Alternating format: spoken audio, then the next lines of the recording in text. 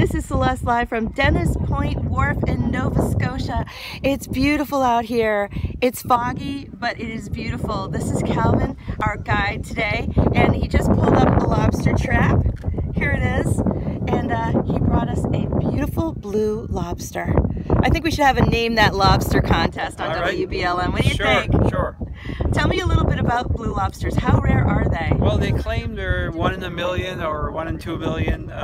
Nobody really knows, but they are quite rare. This one was caught by a friend of mine, Carrie Dion, and he graciously donated to me so I can show it to people. So. All right. Well, thank you for having us out here today. Great. Thank you.